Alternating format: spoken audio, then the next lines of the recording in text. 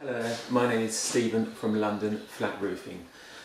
This is a Part L of the building regulations, and the draft that I've got in front of me is Part L1B, work in existing buildings. So let's just try and explain to you quickly what Part L of the building regulations are about, and I'm mainly going to talk about Part L1B because most of the work that we carry out is retrofit. So new build is slightly different specification, and normally when I come along to a roof that is a new build, it's all the details have been worked out because I'm normally given site drawings. But when I have private customers come up to me, which is normally what it is when we've got smaller roofs of anywhere between 20 and 150, 200 square metres, I'm always saying to them, do you understand Part L of the building regulations? And they say, well, what do you mean? So I sort of tend to say this an awful lot. So what I'm trying to do now is to do a video that I can direct you to that just pinpoints a few items to make sure that you're aware of certain laws. So I'm just generally going to skim over it. As you can see here, it's quite a big document, and what I did before I put this together, I just went over and checked a few items just to make sure that I was up to date and up to speed. So Part L1B, work in existing buildings. So what it actually says in here is that if you have got an existing building and you're going to put a new flat roof on that building, if you're going to replace more than a small percentage, and the percentage is 25%, which is stated inside here, you must abide to Part L of the building regulations. So you must insulate it to 0.025 of a U value. This means that we normally have to come along and put quite a lot of insulation on the roof or in the roof. Now, I do other videos talking about that, and you can go and have a look at those. I'm going to put a link, hopefully, where my finger's just pointing for those. Now, what happens is that this calculation has to be worked out. So we need to come along to your roof and assess what the existing build-up of the roof is. If the roof has already got some insulation in it, it's going to have different qualities that we're going to need to bring the roof up to. We need to work out where the vapour barriers are going to go and where the dew point is going to fall. Again, I'm not going to go into those points at the moment, but I've got other videos which do go into them. Now, Part L says that we need to get the local authority involved to come down and inspect the roof to make sure that we have abided by the regulations. So theoretically what we need to do is open up a building notice, and that normally, depending on the price of your work, costs about £200 to £300. Sometimes the local authority will do this on their contract amount. So again, we need to discuss this further with the local authority and yourselves, depending on what's going on. I sometimes think it's quite unfair because on some jobs we do, the scaffolding could be, say, £50,000 and the roof could be £500, but yet we've got £50,500 worth of work going on, and they're going to charge you a percentage. So again, we need to discuss that, or that needs to be discussed to find out what the fee is.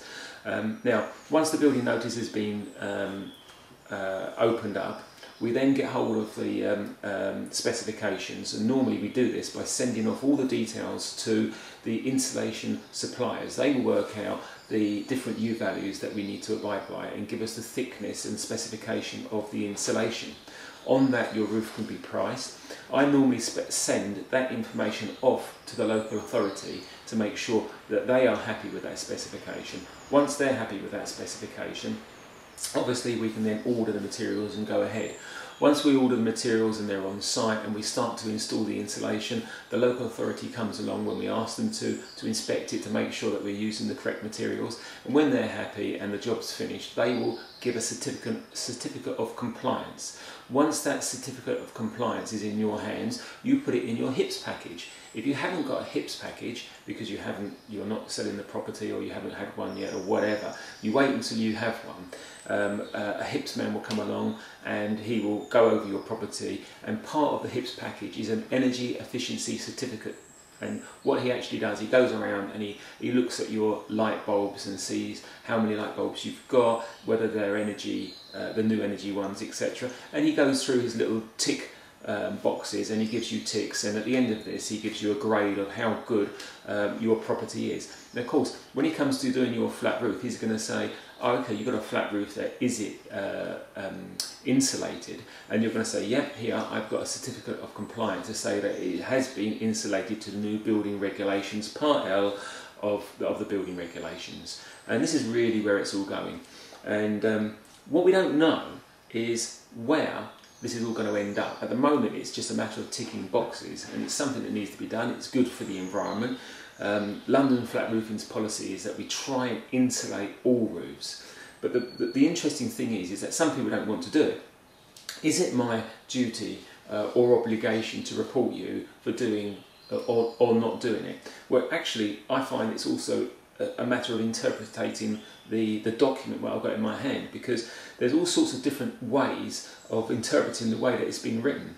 They actually write it and they say if you were replacing more than a small percentage of the roof. Well, people come to me and they say, well, you're only putting a new membrane over the top of the roof, so theoretically we're not replacing any of it.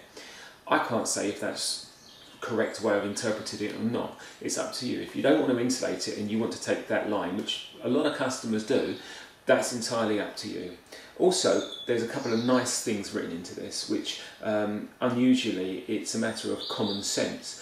With a lot of flat roofs that we do, you can't actually put the insulation on the roof without having other problems, and you also can't put the insulation in the roof without having other problems. So therefore it would become really, really difficult to bring it up to the new building regulations. And again, if you read the document carefully, it says that if you cannot get a payback within 15 years of the installation of the insulation, therefore you do not need to bring it up to the correct standards. So the local authorities will interpret your particular roof, and I'll give you a couple of for instances. If you've got a roof that has got a window frame, which is the window sill is very close to the roof, if you put insulation of 100mm thickness on top of it, you're going to literally bury the window sill and it's not going to be a very good detail. So you really can't put insulation over the top of the roof. And just as a matter of interest, insulation over the top of a roof, or over the top of the decking of a roof, is what we call a warm roof, and is by far the best way of doing a roof, rather than putting the insulation between the roof, which is called a cold roof. And again, I've got a couple of videos which talk about the two different practices, but there's a lot less to go wrong, and it's far cheaper to put it on top of the roof. Now, of course, if you did go for the other option and put it in between the joists and under the roof covering, which is called a cold roof, you've got other problems, which would be removing the ceilings or removing the complete roof, including all the decking, and putting it all in. But then we have thermal bridging, so then you still have to take the ceilings down, etc.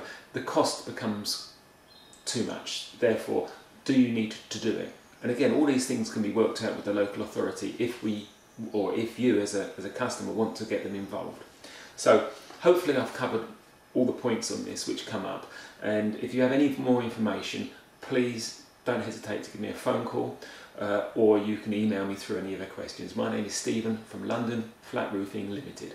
Thank you.